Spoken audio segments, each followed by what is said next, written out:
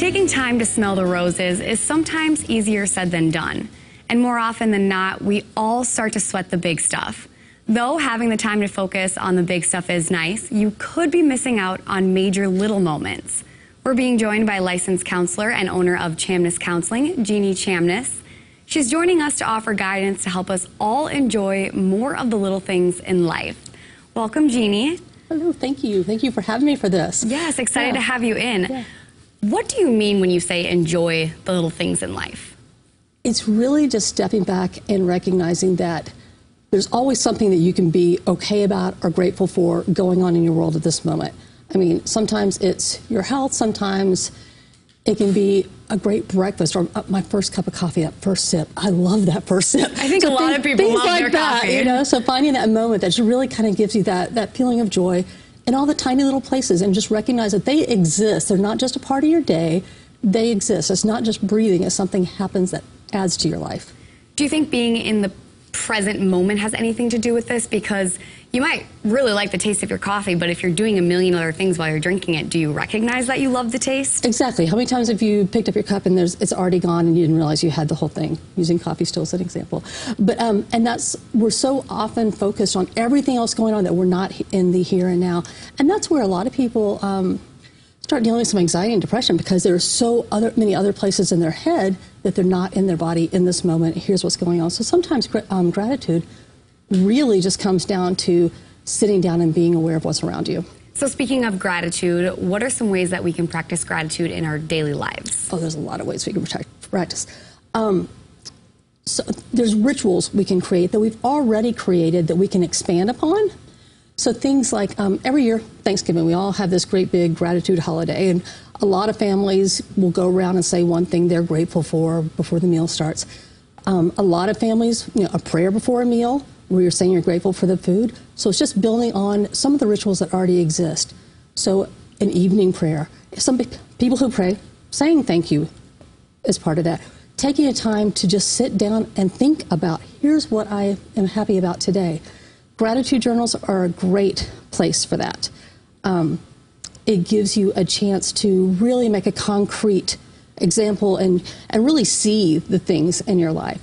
Then there's all kinds of studies that have shown all the good things that it creates for your health, both mental health and physical health. With those journals too, is there a better time of day to do this? Do you like to start your day with it, end your day with it? I think ending your day, because as I've been reading, the more they've talked about is if your last thought of the day is something of gratitude, something happy, you're going to be releasing the happy hormones, the serotonin, the dopamine, and it helps you sleep.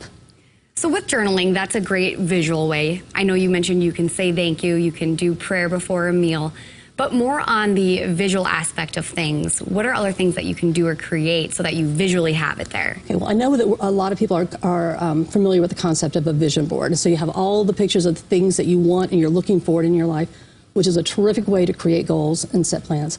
But the other side of that, a gratitude board or gratitude wall, is to have a place where you can look and go, these are all the things I have in my life that I feel good about and I'm happy about and I'm excited. My kids, my dog, my house, the chair that I sit in for work. I mean, all these little things that I get very happy about every day. Things like a roof over your head that you probably take for granted. Exactly, exactly. So when it comes to making and creating these different things, would you say that we do practice gratitude every day but don't even realize we're doing it? I think we do. And I think that's a big part of it, is the mindfulness of recognizing all the opportunities we have to zero in and letting that be an important part of our day. So when you're with a friend, that hug hello and that hug goodbye, that's an expression of gratitude because you're grateful for that friend. So just recognizing that that's what that moment is.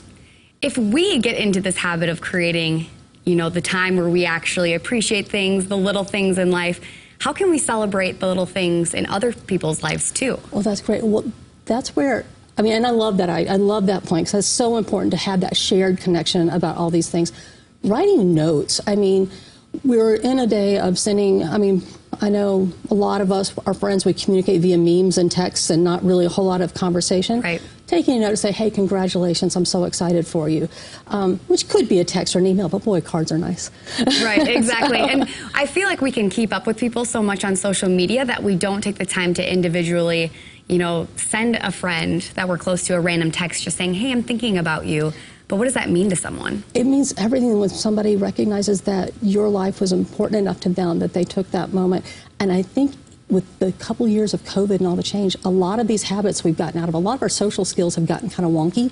So I think it's extra important now to build those connections. I would definitely agree with that. So what are the benefits for this? How can this help change our life in a positive way? Do you have another hour? Right? It's limitless. I mean, the list can go on and on and on.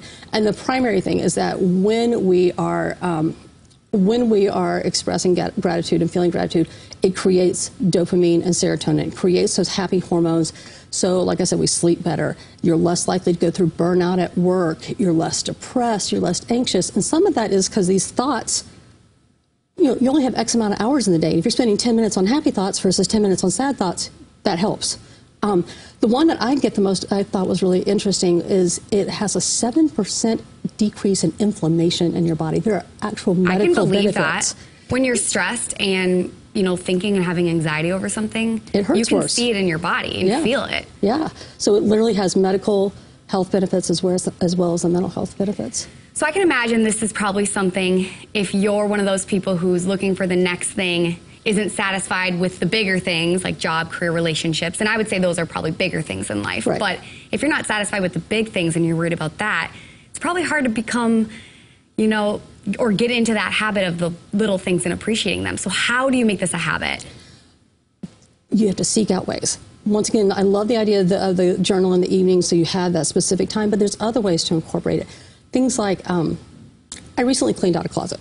I hate cleaning out closets. Right. But I was sitting there and I was thinking, oh, I've got to lug all this stuff. And I was thinking, wow, what a blessing it is that I have so many extra things that I can share with somebody else because I don't need them anymore. I have, this is a gift that I have too much to get rid of. Right. And trying to really work through and spend the time with like, nope, this isn't a horrible task. This is just an example of the things that are what's the word looking for? Big in my life. I'm not sure what the word I'm looking for. Yeah, definitely. So it kind of boils Abundant. down to mindset. That was it. Well, thank you so much for coming in today and sharing this advice with us. Well, I'm grateful for the invitation. Thank you.